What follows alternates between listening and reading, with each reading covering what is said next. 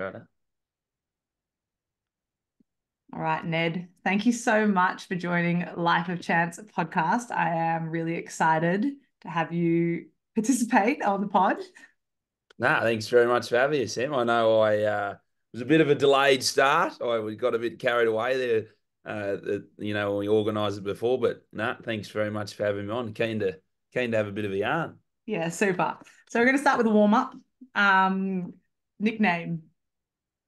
What's your nickname? Nickname. Yeah, Oh, Struth. I got a few. yeah, hit Uh, me. yeah, Shagger, Scrubber, Shed.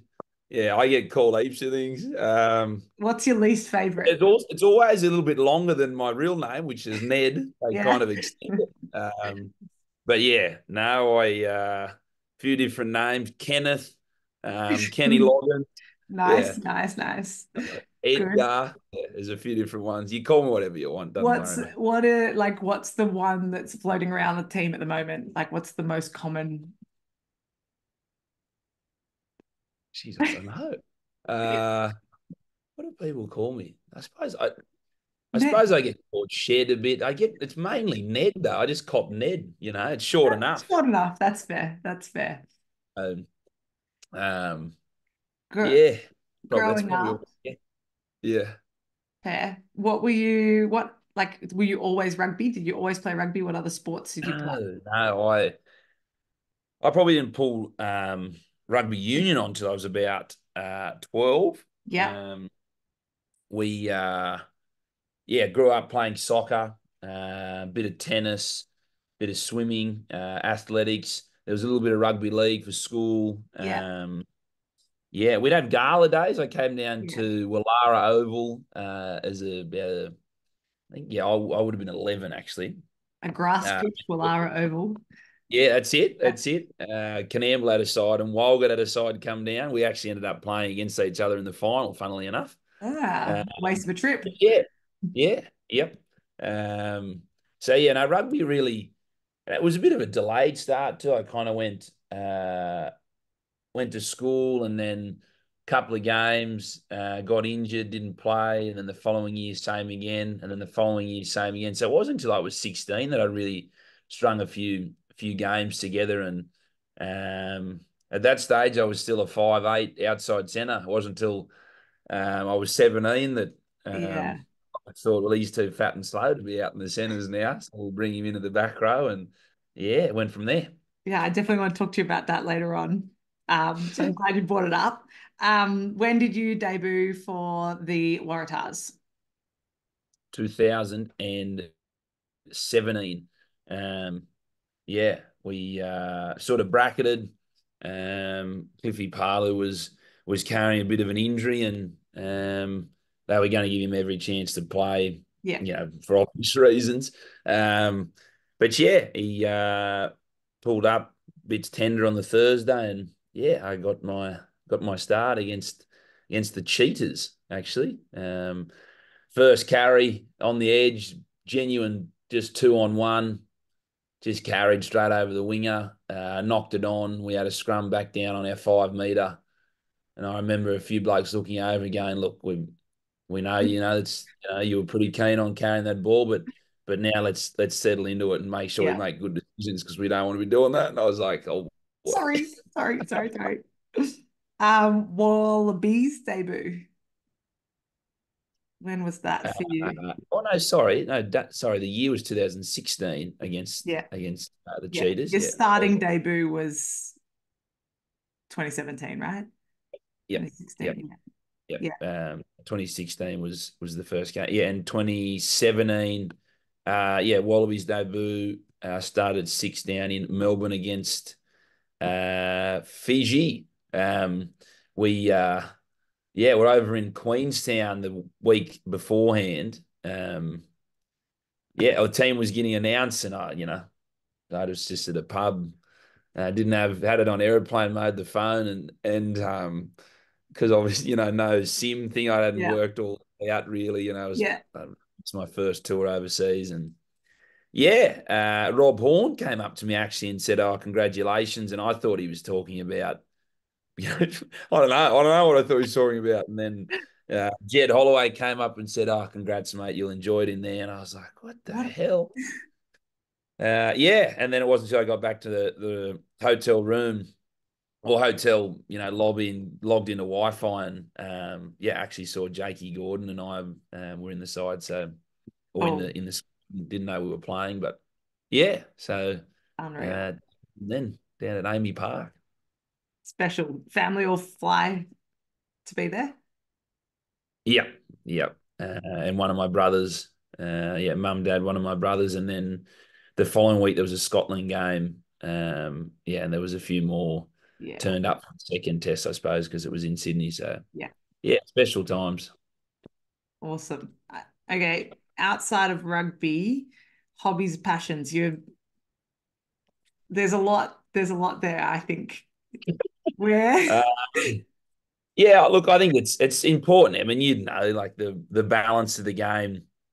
I think when you're at school or in culties or you've got uni and stuff that sort of balances it out. But when it becomes, oh, a bit more professional and yeah, you almost feel like you're on all the time, the art of being able to switch off is so important. So yeah, look, I'm from Coonamble. I love everything to do with agriculture and I mean that like viticulture, horticulture, everything. I got mates that work with fruits. Um, so not just cattle. Angus cattle are probably that's the thing that is my biggest interest. But yeah, and I've got two border collie pups. They're ridiculously cute baby yeah, they keep me puppies. entertained. Yeah, Um, yeah, so that sort of keeps me a bit busy. But yeah, no, I enjoy taking the time away from the game when you can and when is appropriate. yeah. But yeah, Does the Angus beef passion, obviously that's family business. yep, yep. Is that like, are you in love with it and so interested and engaged in it because it's what you've grown up with? Or do I you think like, so. yeah, That probably gives you um yeah, the means yeah, to want to connect to it and things like that. But yeah, like anything, you can try it and not like it. I just tend to every time I go home, I question whether I want to come back. Like I still yeah, love playing on like Saturday or Friday night lights this weekend against the Rebels, but Saturday night lights is where it's at. I absolutely froth that. But sometimes when you're driving 7.5 hours to come back into the smoke and you got an 8 week preseason. I sit there and there's a bit of head noise and we geez, pretty that car broke down. um, but yeah, no, I've always had a pretty big interest in it. The operations of it, and also how the different people do different stuff. The different breeds in the north.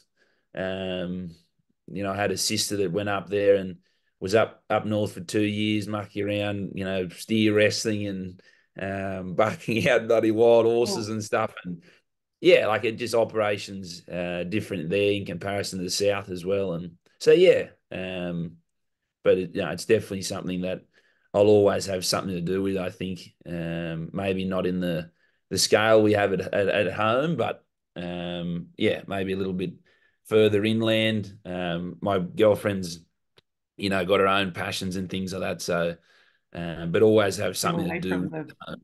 deep Mm. country, but what's then the horse ride? Like Mm. there's a bit of connection with horses there. Is that because Yeah. that's the I grew up. easiest? Yeah, look, I grew up, on the back of a horse. So my Yeah. mum loves horses. So I can remember being at pony camps in Walgett and in Coonamble and mucking around on a horse at gymkhanas and things like that, and always loved it. I came away to school and it was a little bit harder to have your horse just in your back paddock. But yeah, I sort of stayed with it a little bit, and then um, when I left school, it was kind of I just always thought, oh, I'll just stay at home, but my old man said, oh well, if you like playing footy, you don't want to get to a stage when you're sort of 45 and you think, oh, what if he Yeah. tried that? Wonder what would have happened? Or Yeah. so he just said, give yourself a couple of years at it and just see how you're poking along. And I'll never forget that conversation because I feel like it was such like a door open, kind of feeling. Like the old man's never ever pushed me to come home. I've got two younger brothers and a younger sister, and he's never been like that. Even though I think he would be just ecstatic if we did. So sometimes that makes it a little bit hard too. Like, you're here and you're going on Saturday to Saturday and things are, but then you look at home and it might be dry and your old man's feeding cattle and like I definitely have struggled in the past where that's and still struggle. That grinds away at you because you're just not sure whether you're doing the right thing. But so when I left home to come to Sydney, I just thought I need something that is a bit aligned with the Yeah. bush a bit. So yeah, I started working in the stables on Bowral Street for Gay Waterhouses, some of the horses, and yeah, started mucking out stables there, which I loved. I got to see some amazing horses and young fillies and colts that were just sort of coming through, and now you see them, in years Yeah. gone by, they're winning Group Ones, and I was sitting there honey patting them and things like that, which was pretty neat. But yeah, I ended up doing a fair bit there and doing the 20s thing on the side. So it was well not on the side, it was like a 3 a.m. start, 8:30 a.m. finish, and then I'd go back to uni and sleep for a few hours, do a bit of uni, and then go to training of an afternoon, 3:30. So yeah, it was like that for about a year, and then the footy sort of started. It just got a bit hard to manage, but no, I ended up leading a few pretty cool horses to the track and grooming them and strapping them up and stuff like that. So that's where the love has always been there. And then I still am sort of staying involved with racing, and actually just got back to Coonamble a couple of weeks ago for the championships day out there. They've got Racing New South Wales. Is such a good initiative. They've picked a few country jockey clubs and they're running races, and then the horse that comes first and seconds ends up coming down here on Championships Day 1. I think it's April 6th, I think, and they run at Randwick in a race. Special. So That's yeah, clever. yeah, Good it's cool. engagement. It's a good day. It's a good day. I love that. I love how much you light up when you're talking about all of that, but then also like you also have the passion clearly for the rugby that you're doing. Like it's too Yeah, hard to do it and not enjoy it and love it, but to be able to balance and still have a genuine connection with home is special. It's really special. yeah, yeah. It is. It is. It's definitely helped me. Yeah. Um, I don't want to. I'll ask the question. I hope it's not a stereotype answer, but it might be. That's good. I'll Favorite try my music, best. music or song at the moment that you're listening to? Is it Oh, country I actually music? got a teaser the other day by Morgan Wallen and Post Malone. It was like a Yes. little, and I was like, this sounds gun. Yeah. Um, So no, look, country I'm music actually a bit fan. of a, yeah, but mixed bag. Like um, I don't know, a few concerts I've gone. Like I've been to Post Malone, Red Hot Yeah. Chili Peppers. Um, what else? Yeah, like seen Luke Combs, Kip Moore. So, but then I'll get around like I know everyone's sort of getting around, but Fred again. Yeah. I got Yeah. around him. Yeah. He's Is there a pretty. song at the moment on your Spotify playlist that you're like, this is what I start with? Like, what's that song? Oh, truth. Um, I don't know. Pour Some Sugar on Me by Def Leppard's getting a bit of a run. All right. I All right. like some of the like the old Yeah. school stuff as well. Um, Love it. yeah, I like a bit of everything. And if you could be any animal, what would you be and why? Eagle, Why? fly. I just want to fly real bad. Yeah, I've some of the best views I've had are from heights. I love being up high. Says the tall man. Spends his life up high. Yeah, that's true. I just always thought flying would be the go. Yeah, I like that. That was a The good, definite locations answer. where you see eagles as well is kind of cool. Like it's just, um, yeah, just a bird in general, really. Willie Wagtail is probably my favorite bird. A king parrot. Um, yeah, we have like a lot of birds around home and stuff. So, um, yeah, no, a bird of some sort, I think. Rate it a lot. All right. So growing up, you've sort of dabbled into how you got into footy, but was it just like it was the local Coonamble under 11s is where you kicked off your first footy like union experience? I'm How not too long? sure if she's got inside, but she's here. Um, it was all just, and this probably does sound a bit cliched. My mates were playing it.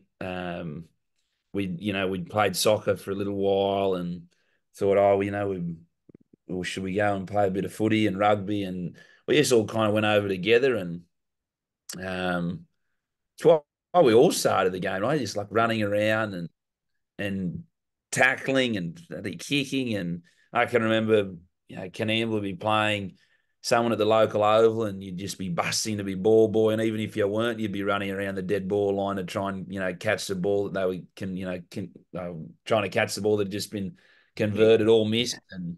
And so it was just a good time. And I think, um, trying to still be in love with that feeling is what you need to remind yourself every so often of that because sometimes it can get lost. So I just enjoyed everything about footy, not obviously playing, but everything just around it was just good fun. Yeah, special. So you went to Joey's in year seven, right? Yep. Joey's, yeah. What like was the Joey's move to the city for like was it rugby school opportunity? Was it just a really good boarding school that was going to look after you whilst you're in Sydney? Like why do you know why Joey's was the choice? Probably a question for mum and dad. I think all everything you said. The opportunity to come down to Sydney and board and meet new people and the sport was obviously a big one. The academia, like it sort of was just when my old man went there. Okay. But places change, over time. So yeah, look, mum and dad, I suppose, thought um, I was a bit of a fit for the place, and um, they obviously trusted the men that were going to look after us and things like that. So look, I loved my time there. It was, I'm just living with my best mates for 6 years, and I think we're 11 years post now, or 12 years out, and um, we're going to weddings and stuff together now, and often it's the groomsmen are just all from the same year group. We've just all kept in contact, and no, it's a special place to me. I can understand for some others sometimes it wasn't, or it's not a good fit for, but I absolutely loved my time there. Yeah. Yeah, special.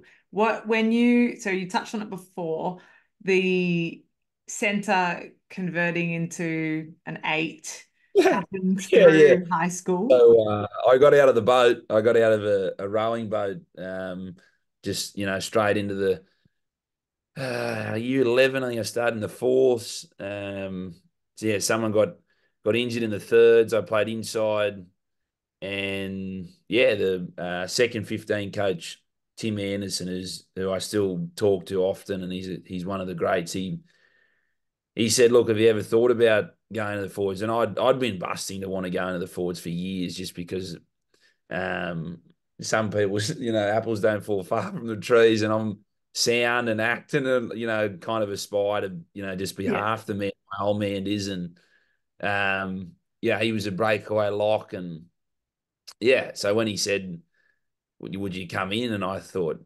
bloody oath, I've got no idea what I'm doing. And he just said, just get stuck in. I was playing six, and he said, just hit things and just go for it. And that's where I stayed, thankfully, because I don't reckon I can match it out in the bloody backs there now.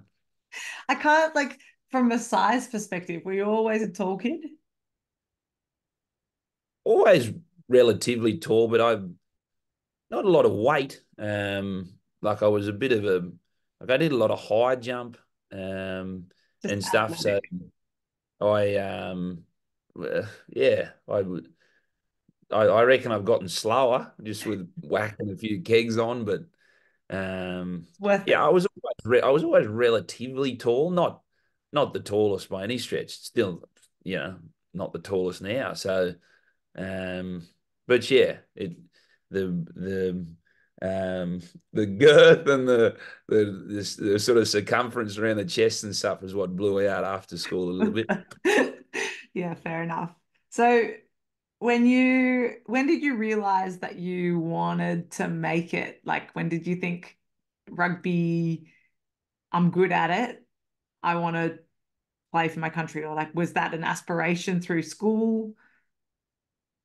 How does that It's an like interesting one piece because together? I my old man used to say two things to us when we used to get on the bus. He just used to say, "Try your hardest and stick up for one another," and like that because we always, and I suppose rugby kind of or sport in general just gives you that, particularly team sports. Like you want to stick up and for your teammates, but you also just want to try your best. And I think, yeah, rugby was one that, like I said, I just liked, the values behind the people that played and enjoyed the game, off the field, what came with it. And so the on field stuff, I just enjoyed competing and trying my best and knew who I was, playing for and why I was doing what I was doing. And I just remember seeing it was three or four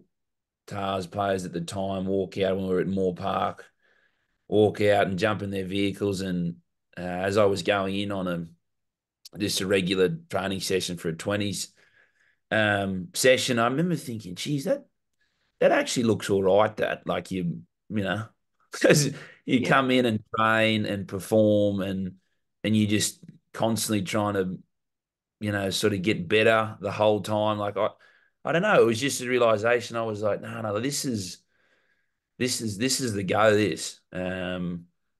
But it all sort of came from, well, if you're going to have a go at something, you might as well get stuck into it. Otherwise, a waste of time. So um, yeah, I suppose it all happened probably a bit early for me as well, particularly the international stuff. Like it was a bit of a timing thing, and um, yeah, I got kind of put in there and was potentially before I was ready, but it just got me, ready a bit sooner, and yeah, I just kept, giving my all. So that's what I'm still doing now, I guess. Yeah.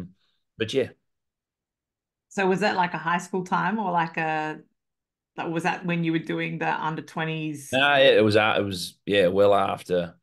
It was sort of might have been it might have been I left school 2013. It's probably somewhere along 2014, start of 2015. I just realized It's that possible. make a career out of it. And Yeah. yeah.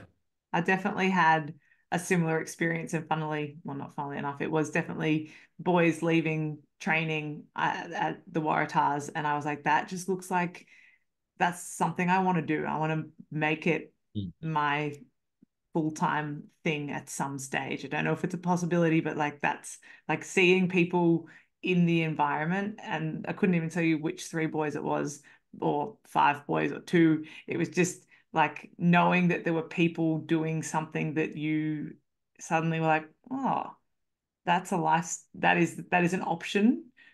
That was mm. freaking cool to be able to be Yeah, like yeah, that. yeah, yeah. So it's funny how those moments can really influence your life, even though they didn't say anything to you, they didn't have a yarn and tell you how great their life was. Mm, That like the influence of other people around you is really uh, life changing, I suppose, can be. yeah. Right. No, definitely. So role models, you mentioned that you wanted to, the apple doesn't fall far from the tree and you want to be like your dad, and he was obviously a forward. Were there other people other than your dad that you looked up to in the rugby world, or players that you were like, I want to be like him?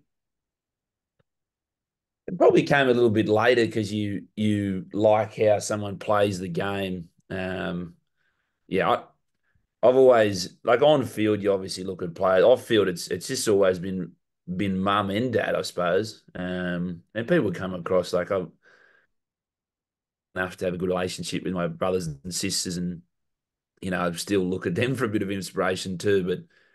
But yeah, on field, I think you pick certain things of certain players that you think you might be able to emulate, or you try to. Yeah, I'm constantly like looking at old footage or current footage, or I try and go and see blokes that um, have played a high level of footy and just pick their brain around probably more the dynamic between players and group and conversations after something goes wrong on the field, and what that used to look like. And because the game's changed so much, so what might have happened at a 2003 World Cup or an '07 World Cup, it just wouldn't work now. Yeah. Like the game's forever evolving. So yeah, so there's definitely a few people I sort of keep in contact and bounce ideas off and things like that. But um, no, no real highlight of someone that I just looked up to. And Todd Kefu was probably the one that I just remember distinctly as a kid. Watching Bledisloes and stuff with a few other little young rugrats around Coonamble, where we'd be just pestering everyone in someone's house. But yeah, I have since met Todd, and he's a lovely man, and an incredible role model for so many people. So he's probably one. Do you ever reflect that you are probably like a Todai to so many young boys and girls now? Like, do you ever have like that step back moment and go like, I I have the ability to influence people, and like just think about how cool that is? Not really. I think I more look at it as a responsibility. And um there's so many young kids that come to games, and um, something that I've found great satisfaction from probably a more selfish point of view is seeing young kids enjoy their footy, because it just makes me feel good, because I remember being that young kid. So I don't really ever step back and think, oh, I can have an impact here. But I think we've all got a responsibility that because of the position we are in, that sort of is put on us, and ignoring young kids, or just saying something as little as thanks for coming to the game, and giving them a pat on the back of the shoulder, like they're in rugby for life. And I think that definitely um, I hold that sort of responsibility.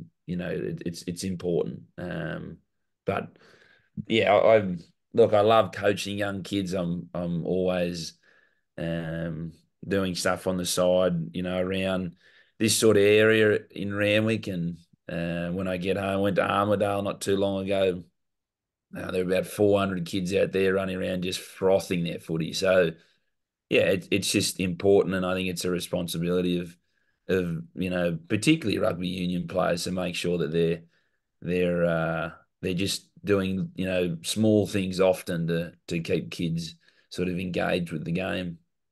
Yeah, I really rate that. Like I was going to say, it's noticeable that you are always one of the last people in the sheds after a game, because you are giving the supporters that attention. And I think it's even on like a community event, if I'm at one of those try rugbies or any of those community events Mm. that players go to, I always notice how much like personal touch you give to the kids, and you're actually spend the time talking to them. And it might be exactly that, like a pat on the head, but it I see how much impact, like the kids follow you around like like your shit don't smell. Like they love it. And I think it's such a valuable part of the game, because we all know that community rugby's, well, high performance rugby is nothing without the community, because firstly, we need people watching the game. Secondly, we want to have people loving to play it and aspiring to be where you are. And Yeah. I, I, I don't know if I feel like it's a responsibility, but then I suppose it is a responsibility. It's just not um, it's not a chore. It's just, it is your, like, it's your corporate social responsibility. It's that part of the game that isn't really expected, but when you do it, it is so appreciated, and I think it pays in dividends to the way the community views rugby union. So I suppose there's a little pat on the back there from me. Uh, I appreciate that. um, you talked about your journey to Wallabies, and obviously, well, you said that you think that you may have got that opportunity earlier than you were ready for. The journey continued through that period of like debuting for Wallabies, then you went over to Japan. Um, was that choice like a I need to just go and freshen up and move away? What drove the idea Yeah. of going offshore?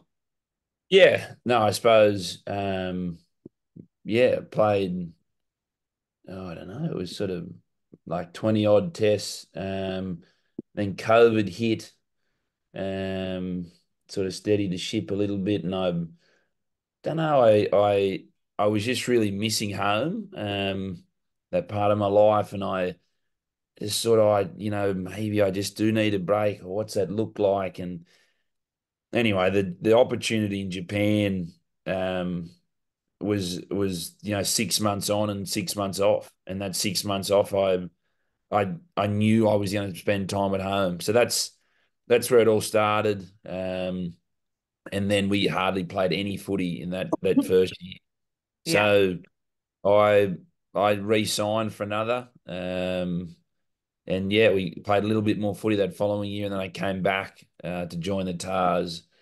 2022. Yeah, and Renz was still coach, and ended up on the spring tour at the back end of that year. So, yeah, look, it was just part of my life where I was like, right, I've been in the same system for a long time. Was really missing out. I just sort of, no, I need this. And yeah, I really think I've benefited from it. It's definitely put years in the legs, having that time at home and being away and then coming back. So yeah. What was so it was it Karita Water Gush? Is that the Peter name? Watergash, Akashima. Um, yeah, we won a few games, lost a few games. Sort of, I had two really good mates over there, Andrew Deegan and Tom English. And look, it was just, I was in Tokyo. It was such a great time, and the Japanese boys were unreal lads. They're good fun. And the culture, the food, everything about the place, I just frothed. So, and I'm pretty thankful that it's interesting. Rugby just, it takes you, even if you're here in Australia playing, it can take you around the world. But I think the opportunity to live somewhere and play the same game, between two posts, and it's just, it's a real grab and a real opportunity for people to go and sort of explore, and maybe step out of their comfort zone if they need to, and things like that. So it's a pretty special part of the game, I reckon. Yeah, I completely agree. Having just done my little stint in Japan as well, Yeah. I learned so much about myself, about travel, about life over there, communicating in different language. There were just so many great takeaways, and I have such fond memories. And you speaking just then, you can tell there are some pretty good memories of Japan Yeah, as well. it's Yeah. good fun. So I feel like you've talked about a few times where you've like taken a chance, and this podcast is all, well, I say all about taking chances. We're just getting Yeah. to chances now.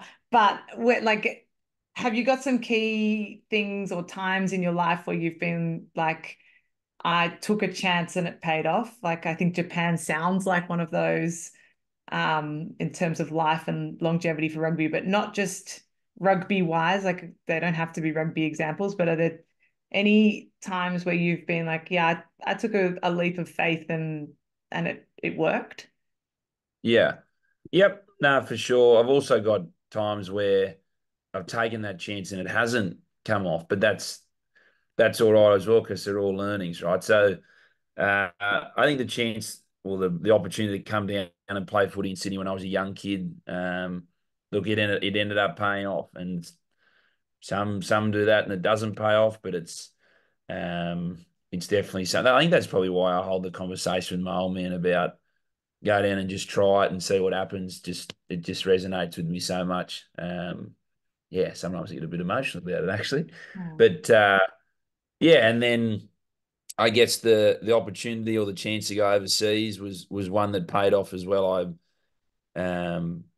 just frothed my time over there, but then the chance to come back, and the big one about that was to earn a spot again back in the Waratahs side, and then hopefully pull on the gold jersey again, and that sort of paid off as well, I suppose. I ended up being able to play the final sort of games of the Tars season, and that sort of went on to pulling the yellow jersey back on, and but a big reason on coming back was I really wanted to represent Australia in a World Cup, and that was probably, although it was I suppose on track, it sort of derailed, the start of 2023. Wasn't playing my best footy and things like that, and I didn't end up going to France. There was a bit of a changing of the guards in terms of coaching and things like that. But yeah, so I suppose that's the opportunity to come back and the chance to be able to go to a World Cup. I fell short, but you take the goods with the bads, I suppose. And I don't regret coming back because it's still just been a great time being back here, and being able to pull on the blue jersey is something where the novelty hasn't worn off and won't ever wear off. So yeah, it's but yeah, there's taking chances, or putting yourself out there, or being vulnerable in situations is where I reckon you get the most out of if it does work. Like if it's easy and you get it done, it still feels good, but it's when um it's a real hard decision, or you're trying really hard at something, and it pays off. That's where the cream of the crop is. Like that's where the honey is, and yeah, you can that's the feeling. fall short. Yeah, that's where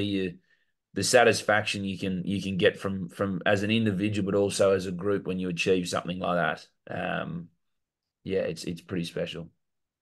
Two questions from that. Firstly, are you going to push for another 4 years? I don't know. The knees, oh, the knees are screaming, just saying that. Oh, look, like I said, I've got aspirations to continue playing him, and yeah, whoever will have me, hopefully I'm about. But I Yeah, think I think that when I get you sort of you sit back and you think, well, actually, what you might do after rugby, it can still give you the satisfaction that rugby has, and there's nothing to say that it won't go as well. Might have to change a few times, but yeah, yeah. So we'll see what happens.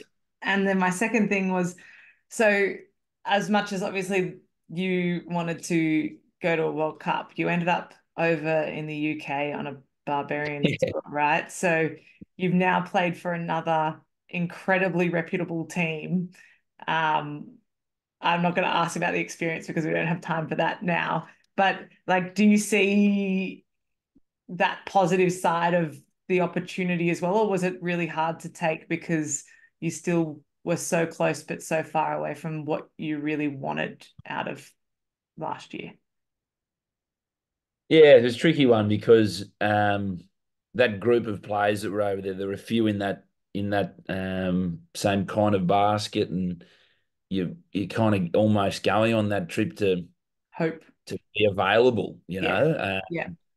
But I think we actually, a few of us sat down and said, look, we can, you can kick stones here, but then you miss the opportunity of like you said, you'd be playing for an incredible rugby team that has so much history. And um, yeah, so I ended up just taking it for the getting back to remind myself just how great the game was, and being under lights on a Saturday and just loving it, and thinking about the kid that was catching balls behind dead ball lines in Coonamble. He just wouldn't have dreamed to Yeah. be playing the Harlequins in Twickenham. Like you just think this is or at the Stoop. It just those they're special times. And yeah, had a lot of good mates in that tour. And yeah, look, it was a time that was difficult, but also yeah, good fun.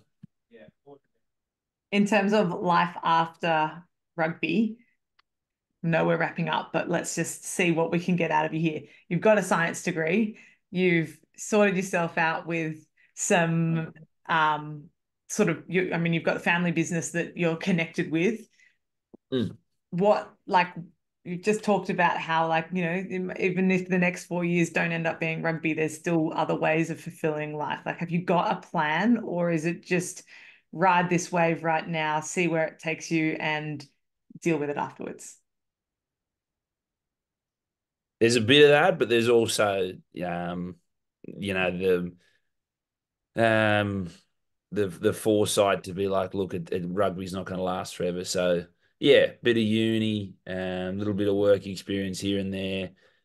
Keeping interests alive with cattle and ag, and property, and sales and things like that. So I think like I said, you got to dip in 100%. So but it's the priority at the moment, footy. But um, I'm definitely not, um, unaware that it's short term, and you got to be sort of half ready for other things. Thanks, Ned. I'll wrap you up there. It's been amazing. I really appreciate your time. I know you are not an easy man to get a hold of firsthand. No, I really do appreciate your time, and thank you for coming on Life of Chance podcast. Thanks very much for having me. Anytime. Good on you.